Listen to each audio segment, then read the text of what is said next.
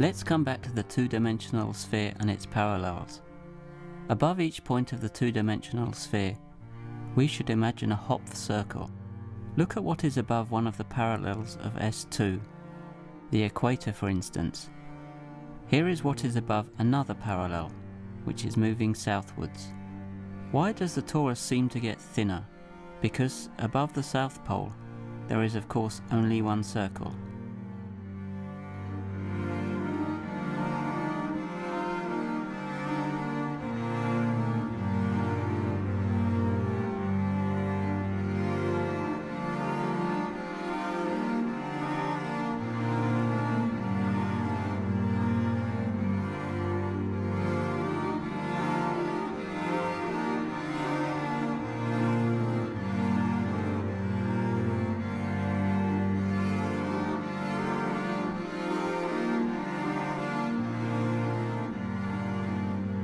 And above the North Pole, one sees a straight line, actually a circle, going through infinity. This is the red line.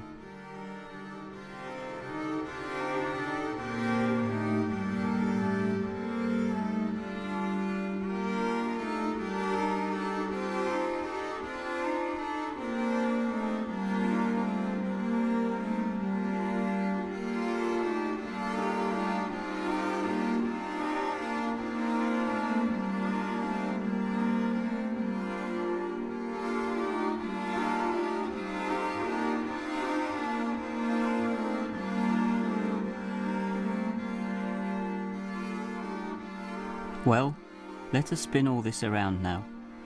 Rotations, yes, but rotations in four-dimensional space, of course.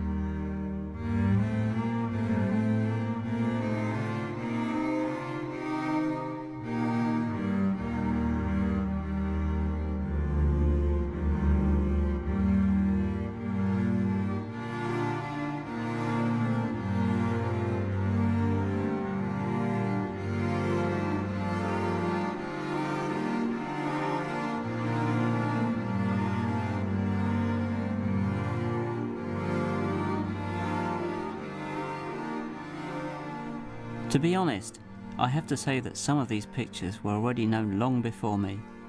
The existence of 4 families of circles on the torus is usually attributed to the Marquis de Villarceau, but one finds earlier clues in a sculpture in Strasbourg Cathedral, for instance.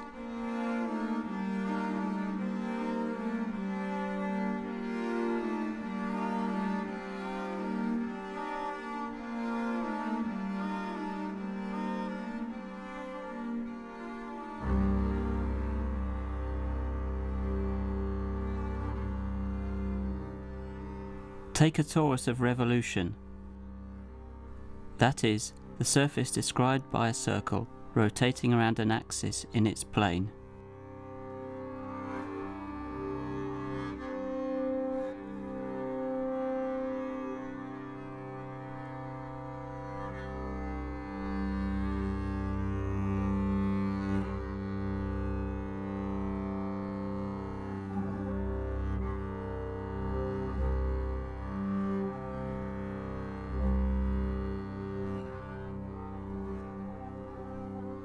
Look at the section of the torus by a plane. Notice how I choose the plane. One says that it is bitangent to the torus, simply because it is tangent at 2 points.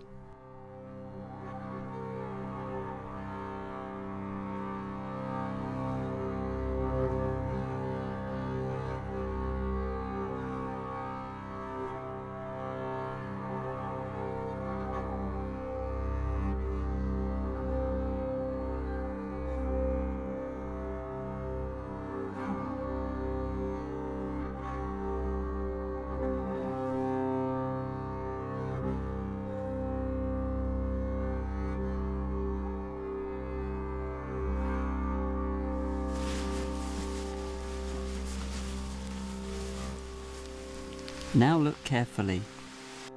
The plane cuts the torus along two perfect circles. This is Villasot's theorem. A plane which is bitangent to the torus cuts it along two circles.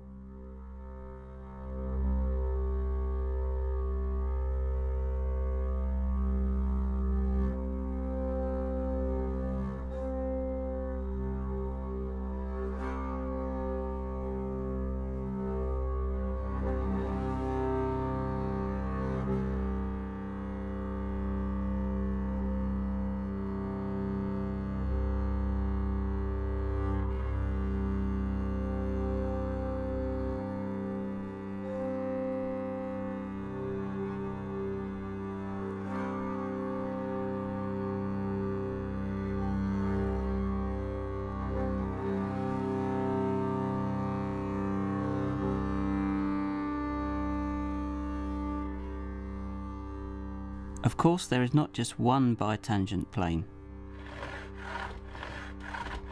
Here is another one, cutting the torus along two other Villasot circles.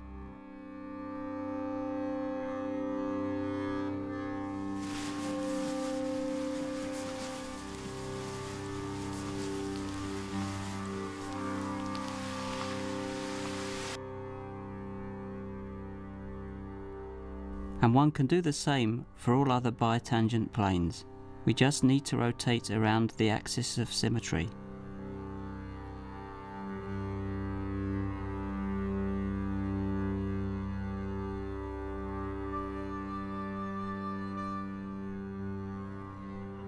You see, through each point on the torus of revolution, one can draw 4 circles, obtained by suitable slices.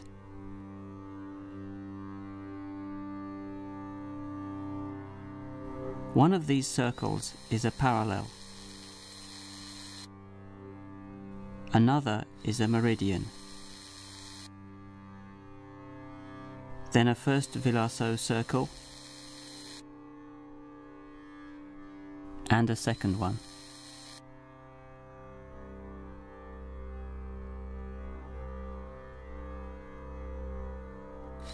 And since one can do this at any point of the torus, we see that the torus is covered by 4 families of circles. 2 circles of the same family do not intersect. A blue circle intersects a red circle in a single point. A yellow circle and a white circle intersect in 2 points. These are Villasot circles.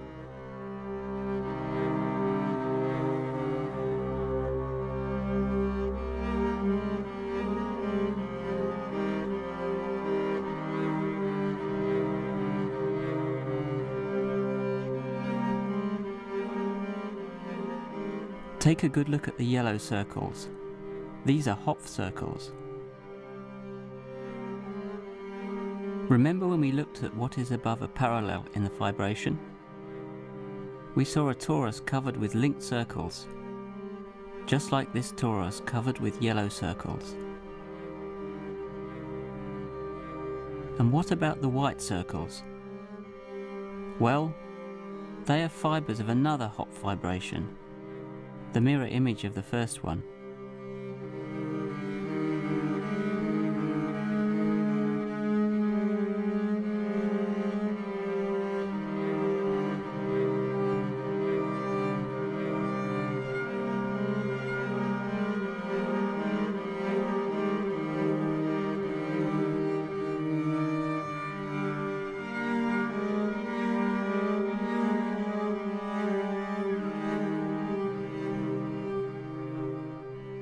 To finish our stroll, we will take a torus of revolution with its 4 families of circles. Imagine it in a 3-dimensional sphere. Rotate the torus inside the 3-dimensional sphere and finally project it stereographically onto 3-dimensional space. In this way, we obtain surfaces that are also covered by 4 families of circles, the so-called Dupin cycloids.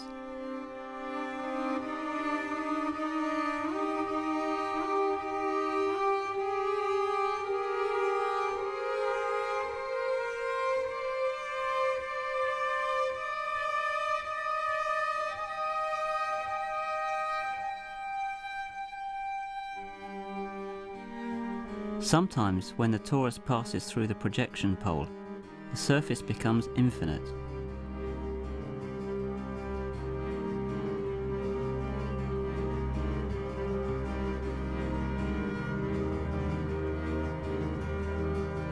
In this movement, the two faces can even be switched. The inner face of the torus is pink and the outer one is green.